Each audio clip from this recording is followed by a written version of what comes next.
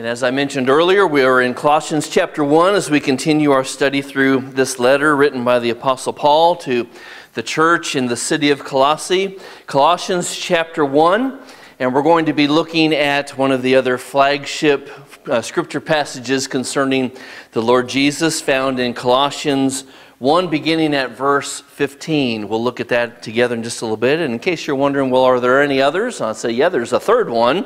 And you can jot this one down, Hebrews chapter 1, verses 1 through 4. So if you have John chapter 1 and Hebrews chapter 1 and Colossians chapter 1, if you remember that, go back and review those things. And we're going to see this morning 3 truths about who Jesus is. Some people in the Colossian church had developed a flawed perspective about Jesus. There were false teachers there who were teaching false doctrine specifically related to the deity of Christ. There were Gnostics there and others who were teaching that Jesus was not God, but that he was one of God's creations or one of God's created beings. We're going to see why is that false teaching this morning, and why is that important to us? Kind of like what Lon Solomon would say. So what? What difference does it make? Well, the difference it makes is that what you believe about Jesus will affect your whole life. And there are people in our world today who have a flawed view of Jesus. So let's look at this great passage of Scripture this morning, and I want you to see 3 things in the answer to the question, who is Jesus? We're going to see 3 things about the Lord Jesus this morning by the grace of God and the work of the Holy Spirit. Look at verse 15, Colossians chapter 1, and we'll read this together, or you follow along as I read. We read here, He is the image, speaking of Jesus here, He is the image of the invisible God, the firstborn over all creation.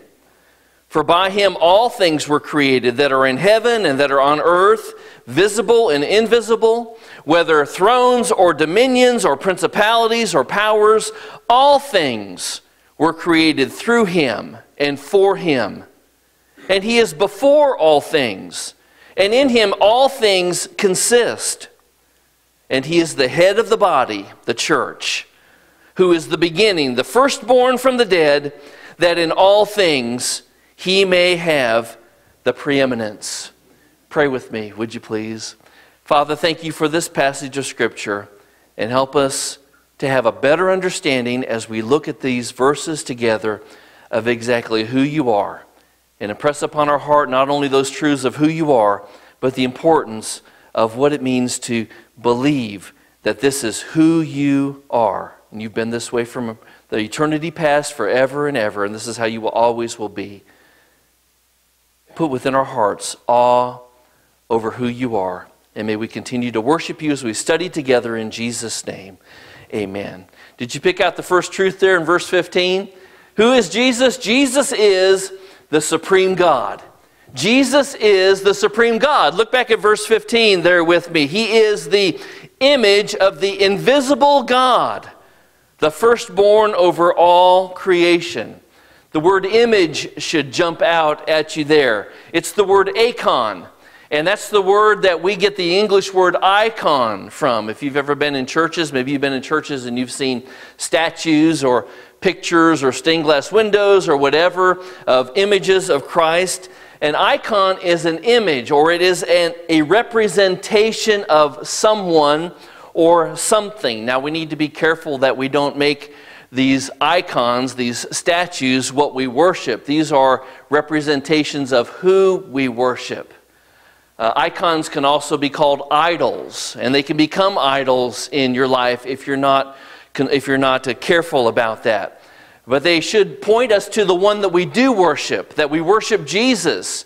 And here we read in verse 15 that Jesus is the image or the icon or the representation of the invisible God. Now, what does it mean? What's Paul saying here to us when he says that Jesus is the image of God? Well, we do recognize that Jesus is the one that we worship, but Paul is not specifically talking about that truth. It is true, but that's not what he's referring to in verse 15. Paul is declaring to us by reminding us that Jesus is the image of the invisible God, that Jesus is the complete and total revelation of God. Jesus is the revelation of God to us. And if you read Hebrews chapter 1, I think somewhere around verse 2 or verse 3, is that the writer to Hebrews reiterates that truth. That's why I kind of think that maybe Paul wrote the book of Hebrews. I mean, all of these things kind of line up here when we look at John's gospel and then Paul's letter and then the book of Hebrews. So when we think about that Jesus is the image of the invisible God, does that mean that God the Father looks like Jesus? Is that what Paul is saying here to us? You know, there are some people that when you say, what's God look like, is that this picture comes to their mind. They picture a kindly old man who has long white hair and a long white beard, who's sitting in a rocking chair on his front porch, just going back and forth, and he's the one who gives out candy and gifts to people. When you say, who is God? That's what people think of. That's what the image is that comes to their mind. Well, let me just go ahead and tell you this morning, God does not have a long beard. God does not have 2 eyes and 2 ears and a mouth like Jesus. How do you know that, Mike? Well, look back at verse 15. Jesus is the image of the invisible God. So we don't know that God has eyes at all. We say, well, it says in the Bible, the eyes of the Lord roam to and fro throughout the earth. Yeah, they do. God is everywhere, and He's seeing everything that's taking place. God knows what's happening in our world and in our lives today. But here Paul reminds us that you can't see God. God does not occupy a physical body. To put God in a physical body would be to like stick Him inside of a physical box. God is not constrained or confined to a physical body. God the Father doesn't physically look like the Lord Jesus. The Lord Jesus doesn't physically look like God the Father. But what Paul is telling us here this morning is that Jesus speaks and thinks and acts and works exactly like God. Exactly like God. In fact, Jesus told that to His disciples. John chapter 14, verse 9, as Jesus was speaking to the disciple Philip, He told Philip and the ones who were listening, "He who has seen me has seen the Father." So Paul here is declaring what Jesus said, that Jesus is 100% God. When you see Jesus, you see God. The Apostle Paul affirmed this truth in John chapter 1, verse 1, that in the beginning was the Word. Who's the Word? It's Jesus, the Lord Jesus. In the beginning was the Word, the Lord Jesus. And the Word, the Lord Jesus, was with God. And the Word, the Lord Jesus, was God. Jesus is 100% God. Paul is affirming that to us. So what does that mean to us? Why is that important to us? Well, if you wonder what is God like, look at Jesus. If you ever want to know, what's God think about this? Or what does God say? Or what does God want in my life? Look at Jesus. Because Jesus is the complete, total, exact representation or revelation of God. Because Jesus is God.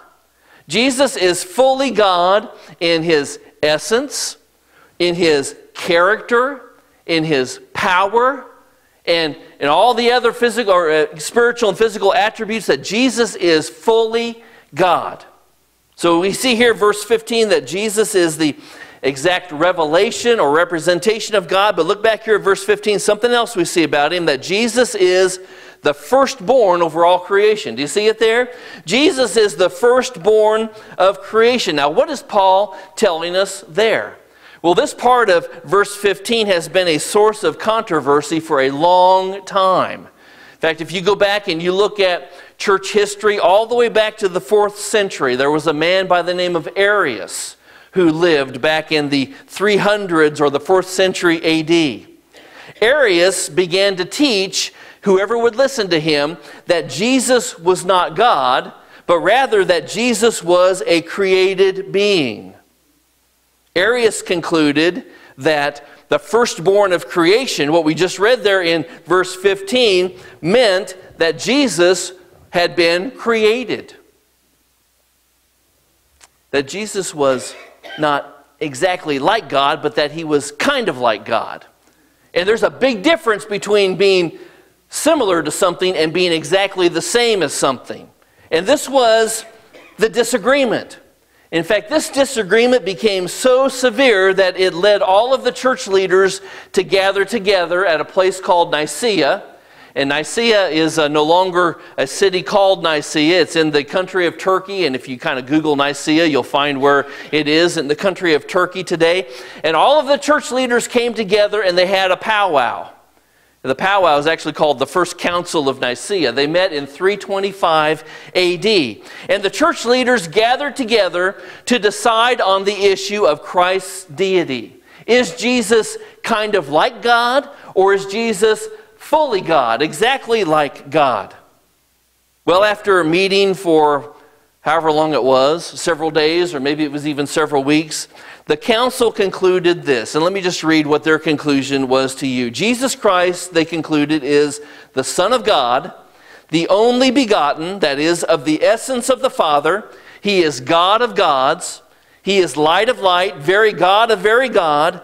He is begotten, but not made. He is identical to God, the Father, in substance and in essence. What were they saying there? Jesus is 100% God. He's not kind of like God. He's not similar to God. He is God. That was their conclusion. And the other thing they concluded had to do with Arius. They condemned him. They excommunicated him from the church. They burned all of his writings, all of his books, all of his sermons. They deleted everything off of his cell phone. They did all of that, and then they exiled him to a place called Illyria. So they did away with Arius. So let's go back to this term firstborn. It still doesn't negate what Paul is saying here, that Jesus is the firstborn over all creation. What is he saying here? Well, the term firstborn has nothing to do with being created. The term firstborn is a title. And it's a title that communicates to us the idea of power. It's a title that represents honor and authority, that Jesus is the one who occupies the highest position of honor, power, and authority. Now let's think about this. Back in that day and in that time, back in the Hebrew way of doing things, is that the firstborn son in every Hebrew family was given a double portion of the inheritance. And you can go back and you can read through all about Israel, Jacob, and how he portioned out things, and how Reuben as the firstborn didn't get it because he disqualified himself, and how Joseph came along and got the double portion. And you can read all about those kind of things. The firstborn son received a double portion of the inheritance. The firstborn son was also given the honor of being the physical head of the family and being the spiritual leader of the family. That's a position of honor. That's a position of authority and power. And here we read in verse 15 that Jesus is the firstborn over all creation. He is firstborn in the sense that Jesus occupies the position of absolute power and honor and authority over what? Over all creation. Paul declares that to us in verse 15. Jesus possesses all honor and power and authority. Why? Because he is God. It all comes back to that basic truth. Jesus is the supreme God. So as the firstborn, he is worthy of all power, all honor, all authority. And that's the place where he sits even today, occupying his throne of grace high above us. Now let's go back to that guy Arius. Even though Arius was condemned by the church and his teachings were burned and he was excommunicated and he was exiled and put away, even though all of that happened to Arius, guess what? His teachings live on today. Oh, it's called something different, but the teachings of Arius exist in our world today. Cults and false religions today, there are some who deny that Jesus is God. Well, who would that be? Well, maybe let me mention a few of them to you. Maybe you can say, I've run into people like that. If you've ever met a Jehovah's Witness, If you've ever had the opportunity to talk to someone who is of the Jehovah Witness faith, they believe that Jesus is not God, but that Jesus was the first thing that God created in creating the heavens and the earth. If you've ever talked to a Mormon, Mormonism is a form of Gnosticism, and they believe that Jesus was not always God, but that Jesus was a good person, and he kind of worked his way up the ladder and eventually became God. And they believe that if you work hard enough, and if you're good enough, you'll be able to climb the ladder and become God yourself one day. That's what they believe. There are Unitarians today who believe that Jesus was created by God, but that Jesus is not God. And then if you ever talk to a Muslim, the religion of Islam believes that Jesus is not God, but rather he's just a great teacher and a good person. If you want to find out, folks, if somebody is representing a cult, you know how to do it? Just ask them this. Tell me, what do you believe about Jesus? Explain to me, who is Jesus? And if that person doesn't come back to you and at least say that Jesus is God, you need to beware of that person and what that person is telling you or trying to get you to believe. Number one, Jesus is the supreme God. Look at verse 16. The second truth we see about Jesus this morning, not only is he the supreme God, but Jesus is also the sovereign creator. Do you see it there? For by him, now don't miss this, all things. That word all is important. You know what the word all means? Yeah, it means all. That's right. It means everything. Don't skip over that. That's important, and we'll come back and talk about that in just a little bit. For by him all things were created that are in heaven and that are on earth, visible and invisible, whether thrones or dominions or principalities or powers.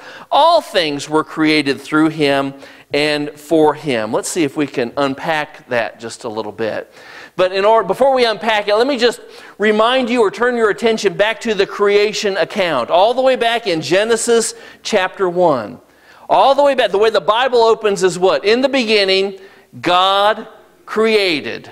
What did he create? The heavens and the earth. And if you read through that account, you'll see that in Genesis chapter 1, in the creation story, that all three members of the Godhead were present in the creation account. Listen to this. In the beginning, God, that's the Father, created the heavens and the earth. The earth was without form and void, and darkness was on the face of the deep. And the Spirit of God, there's the Holy Spirit, hovered over the face of the waters. And then God said, there's the Word. The Word is the Son. The Son of, who's the Son? Jesus. So what do you see in that first 2 or 3 verses of Genesis? What do we see there? God the Father, God the Holy Spirit, and God the Son. All present, all active, all being a part of creation here. And then back in John chapter 1, verse 3, you know, in verse 1 where we say in the beginning was the Word was with God, the Word was God, he was in the beginning with God. When you jump down to verse 3, John 1 verse 3 says, all things were made through him. Who's him? The Word, that's Jesus, remember the Son. Through him all things were made, and without him nothing was made that was made. That's important to remember. Now let's go back and talk about that word all. Paul gives us a definition in verse 16 of the words all things when it comes to creation. Do you see that definition there? All things are those things that are in heaven. Think about that for a little bit. When was the last time you went outside and you looked up? When was the last time you went outside at night and you looked up? And you noticed, boy, there's stars everywhere. Boy, there's planets everywhere. Oh, there's the moon. There's a lot when you just look up. That in him all things were made that are in heaven, that are on earth. And then notice how he expands on this a little further. Visible, invisible, whether they are thrones, dominions, principalities, and powers. What is Paul saying there? He's telling us that everything that's physical, everything that's material, whether it's big, whether it's small, whether you can see it or you can't see it, that Jesus made it. And then Paul goes on and says something a little bit further. Not only did Jesus make everything that's material or physical, but Jesus also created everything that is institutional. Do you see it there in verse 16? Whether it's thrones, dominions, principalities, or powers, Paul is reminding us that Jesus also creates nations, governments, kings, presidents, rulers, political parties. Jesus is responsible for creating how much? All things. It covers everything. So what have we seen so far? Well, number one, Jesus was present on the day of creation. Verse 16, all things were created through him. Let's look at that word through for just a little bit. The word through describes the way that creation took place. All things were created through him. So Paul is telling us here that Jesus was the agent of creation. Creation took place through him. Now, what does that mean? I was trying to think of an example, and I don't know if this is a good example, a perfect example. It probably isn't, but hopefully it'll get the point across here. How many of you have ever built a house before? Have any of you? Sometimes we say that, well, when I built my house. Now think about that. When you say, when I built my house, did you really build your house? No, you didn't. You gave the money to build the house. You maybe drew up the plans or the ideas to build the house, but you didn't build the house. Somebody else built the house. And this is the idea of creation, is that God is the author of creation. Jesus is the agent of creation. Or in other words, Jesus would be the builder. He's the one who created all things. All things were created through him. But look at verse 16. There's another important phrase or word we need to look at. Not only were all things created through him, but all things were created for him. Do you see that there?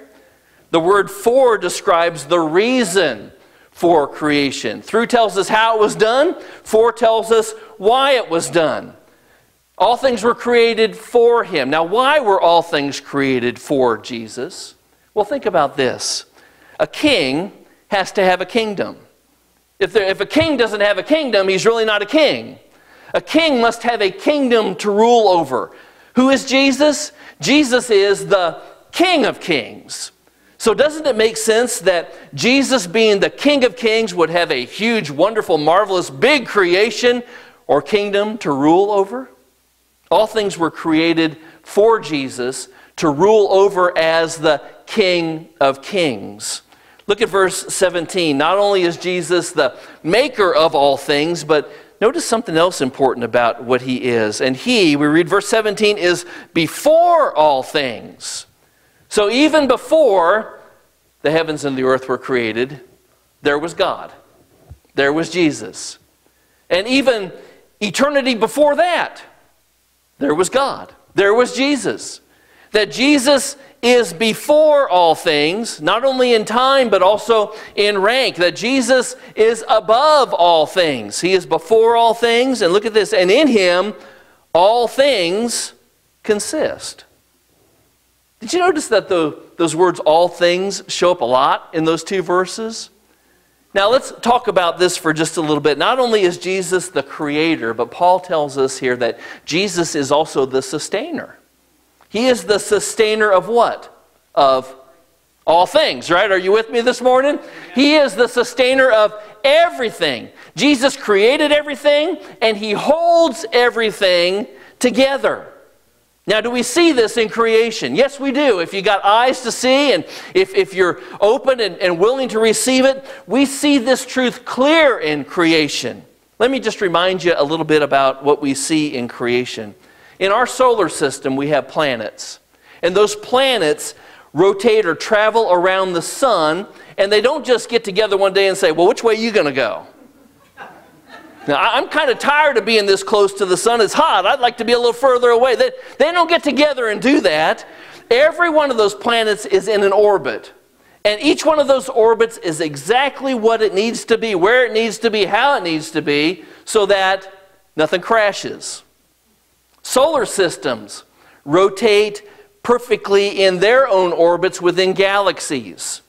Stars, when you look at them, they remain in these precise locations where God has placed them. And then think about this. This is the invisible part. In every molecule, do you remember this from science? Every molecule has a nucleus. And around the nucleus are these electrons. And guess what those electrons do? They're going like this. They're spinning around that nucleus. And they're in exactly the place where they need to be. And they're going exactly at the speed they need to go so that one electron doesn't show up at the intersection at the same time that the other electron shows up. And you get a crash or you get an accident there. All of those things we see in creation. In Hebrews chapter 1, verse 3, the writer there tells us that Jesus upholds all things by the word of his power. Affirming what Paul tells us here, that Jesus holds it all together. Everything exists by him and consists in him. So think about this for just a minute. If Jesus is holding the world together like this, remember that old song, he's got the whole world in his hands? You know, I didn't really think about that a whole lot, but I'm glad he's got the whole world in his hands. Because just imagine this, if Jesus took his hands off the world for just even that long, what would happen? Everything would come apart. You would fly apart. All the molecules would disintegrate. All the planets would crash. I mean, everything would come apart if Jesus was to take his hands off of creation for just a moment. And one day that's going to happen. One day in the final judgment, Peter tells us this. Listen to this. 2 Peter chapter 3. The day of the Lord will come as a thief in the night, in which the heavens will pass away with great noise, and the elements will melt with fervent heat, and the works that are in it will be burned up. That's what it's going to look like and sound like and feel like and smell like when Jesus takes his hands off of creation for a moment, destroys what is present, and then remakes a new heaven and a new earth. Jesus is going to do that one day. And I had a professor who said, I'm looking forward to having a seat in the front row to watch him do it. That we will be able to watch him make everything over again and make it the way that it's supposed to be, perfect and right and wonderful. Jesus is the supreme God. He is the sovereign creator. Look at verse 18. Notice the third truth about Jesus. Jesus is also the superb leader. Verse 18. And he, who is he? Jesus. He is the head of the body. Now what is this body? The church. He tells us there, verse 18. He's the head of the body, the church, who is the beginning, the firstborn, there's that word again, from the dead, that in all things, there's those words again, he may have the preeminence. Now sometimes we refer to the church as my church. That's my church. Those are my folks. That's my family. Those are my people. And that's kind of true in the sense of identification. We identify as, this is my church. But it's not true when it comes to ownership. This is not my church. This is not your church. I believe that every born-again believer should be a member of a local church. But we do not own the church. We do not run the church. You don't run it. I don't run it. The deacons don't run it. Jesus is the head of the church. He runs the church. The church belongs to him. He bought it. Jesus purchased the church. The price was his own body, his own blood. He purchased it on the cross. And just as your head hopefully thinks for you, and your head decides for you, and your head directs where you go, is that Jesus decides and directs where the church will go. Because the church is his. He is the head of his body. Not only does he direct who is part of this, but also where we go, what we do. He directs the members and the operation of the church. Jesus is the head. We are his body. And so, as his body, we should seek to know what the head thinks. We should seek to do what the head says.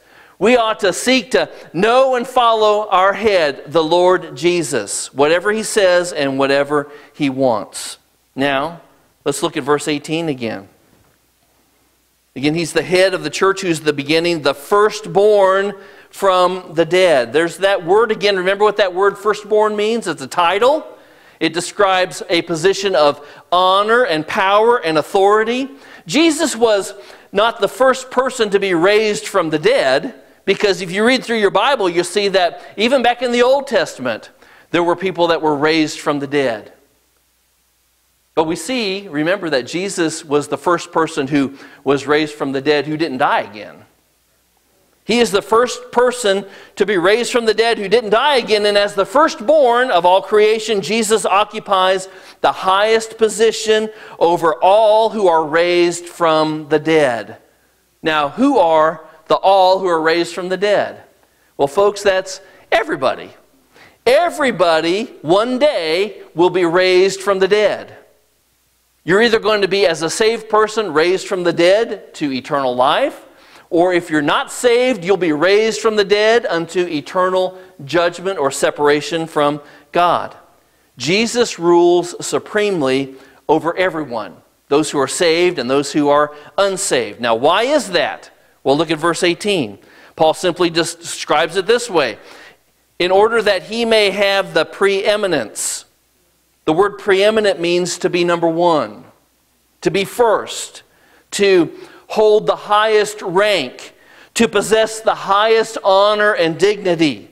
And since Jesus is God, doesn't it make sense that he would be number one? Doesn't it make sense that he would have all glory and honor and power? Now, God has determined to do this. God has determined that this is the way that it will be, because it's God's desire to express his love for his Son. And God has expressed his love for his Son in this, Philippians chapter 2, verse 9. God has highly exalted the Lord Jesus and given him the name which is above every name. That at the name of Jesus, what? Every knee shall bow in heaven and on earth and under the earth, and every tongue will confess what? That Jesus Christ is Lord, to the glory of God.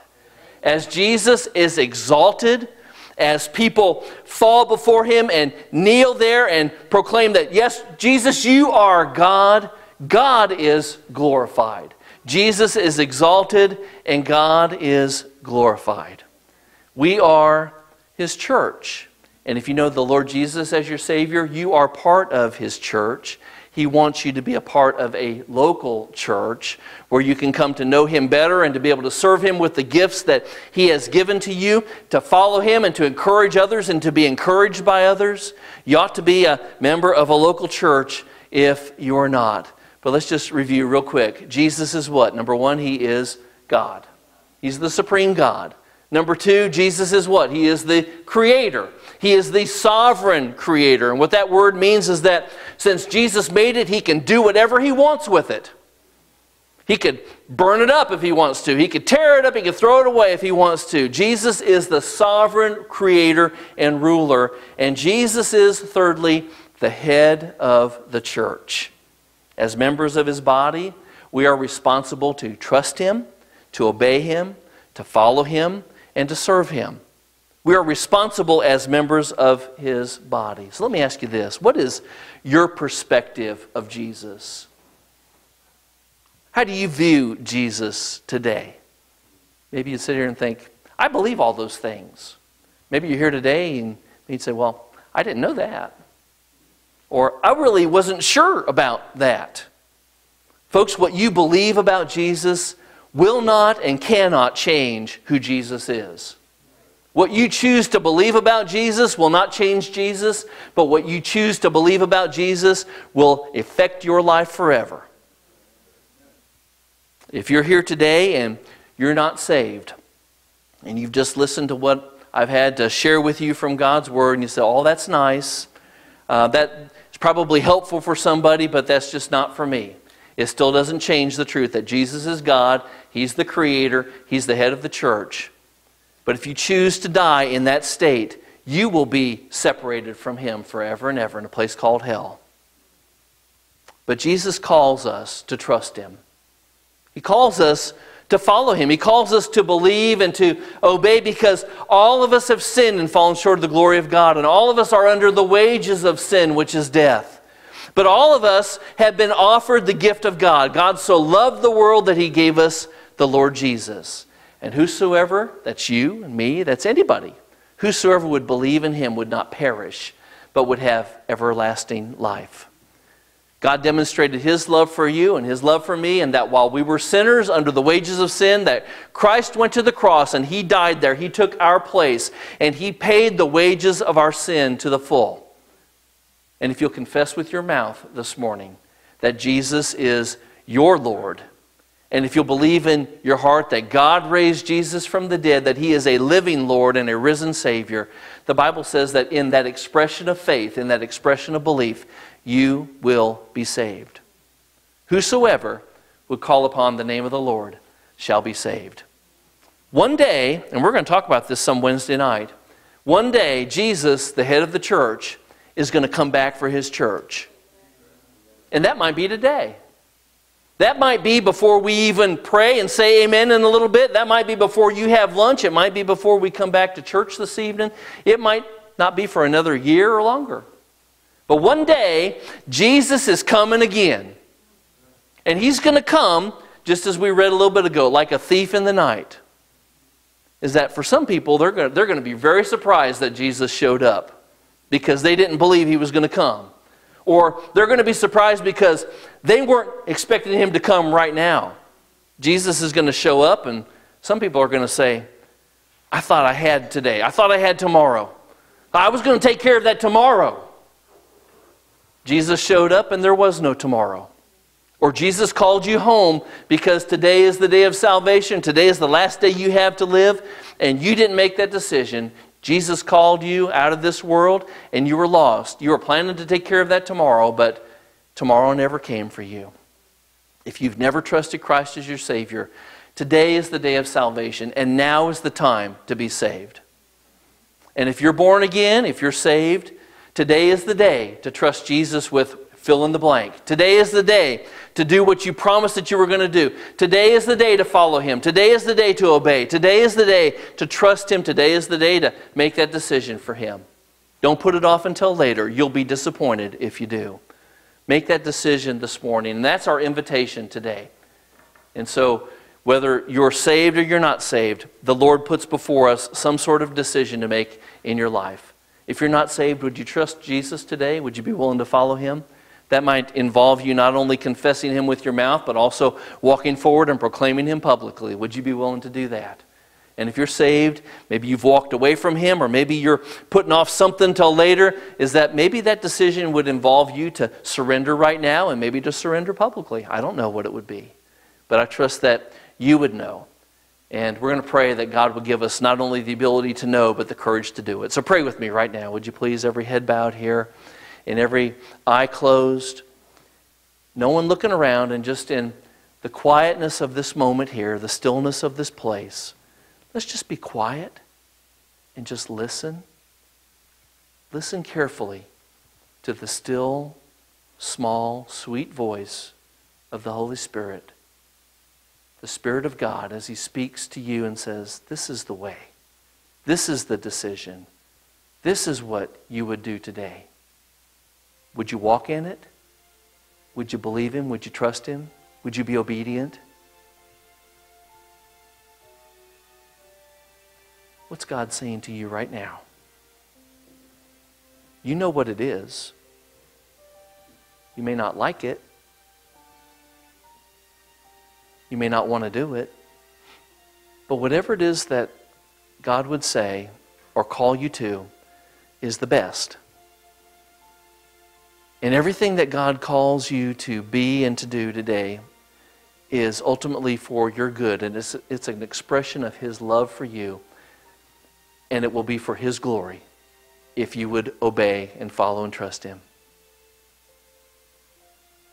So if you're not saved, maybe you would just make this little prayer yours. Father, Lord Jesus, I'm a sinner, but I believe that You are Lord and Savior, and I believe that today You are my Lord and my Savior. I choose to trust you. Thank you for dying on the cross and taking my place there. Thank you for shedding your blood to pay for my sins. And I trust you today to save me from my sins and to take me out of that place of unrighteousness and add me to your family. Please do that, Lord. I surrender my life to you. Come into my heart, Lord Jesus. Make me part of your family, and then help me to follow you and trust you and serve you for the rest of my life. Whosoever would trust the Lord Jesus like that shall be saved. And then would you follow the Lord today? You'd say, well, I am saved. Have you followed him? Are you trusting him with, and then fill in the blank, that situation, that person, that relationship, that problem, whatever it would be? Are you trusting him with that? Maybe you'd give that to the Lord today and say, Father, I give this to you. Take care of it. Help me not to worry about it. Father, as we bow before you, Lord Jesus, and are reminded that you are God, you are Creator, you made this day, you made us, and you created this time for a purpose in our life, and that you are the head of this church. Work in this place, work in the life of every person who's here today, and help us just to remember that you've given us right now. May we take advantage of that. Whatever decision you have placed on our heart, I pray you give each one of us the courage to trust you in it and to follow you this morning. And be honored, Lord, as promises are made, as decisions are made, as promises are kept, as people step out in faith, as we as a church step out in faith. Be honored in this place. We know that without faith it's impossible to please you. So give us faith in order to take a hold of the grace that you extend, which is infinite and free and sufficient for every problem and situation in our lives. And be honored, Father, as we follow you this morning and in the days to come. We pray in Jesus' name. Amen.